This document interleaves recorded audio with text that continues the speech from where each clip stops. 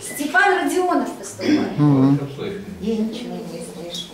Ну, я вам расскажу 3 стихотворения. Одно было от Окуджава, одно Александра Блока, или я читала уже? Нет. Нет, еще не читала. Нет. Александра Блока и мое одно. Молодец.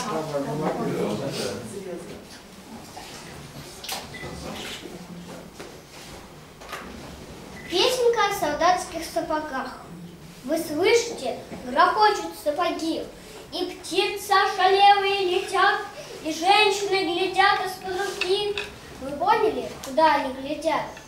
Вы слышите, грохочут барабан. Солдат, прощайся с ней, прощайся с ней. Уходит взвод в туман, туман, туман. А прошлое ясней, ясней, ясней. А мы рукой на прошлое вранье, а мы с надеждой в будущее свет, а по полям жиреет вранье, а по пятам война грохочет след.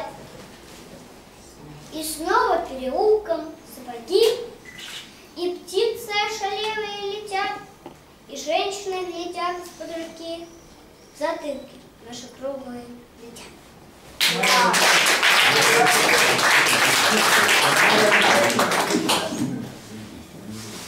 Александр Блок, вербочки.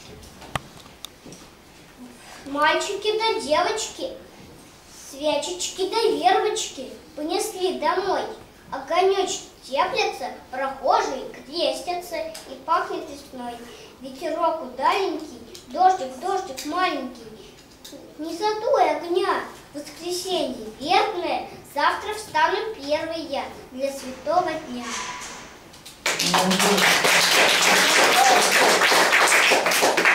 Ну, мое без названия, конечно, но все равно хорошее.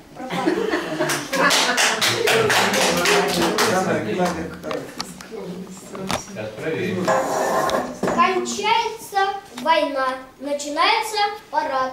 Парад идет, идет, идет. День, 0 день, 5 дней, 6 дней. Кончается война, начинается мир. Все забудут о войне. Никто не будет больше воевать, потому что парад – это хорошее и очень важная вещь. Это солдаты выступают. Они дисциплинированные,